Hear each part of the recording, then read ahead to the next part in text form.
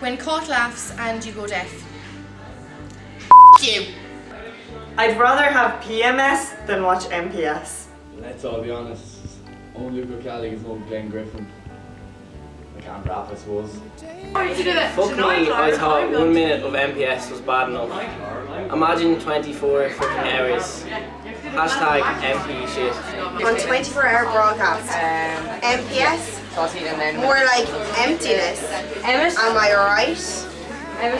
What do ESOC and MPS have in common? Embezzlement. The camera work is shocking, and they call that audio, who's behind this rubbish? Classic communication students. If Sarah McLaughlin asks me to tweet one more time, I'm gonna pour milk on her. MPS, but the MPS in GIMPs.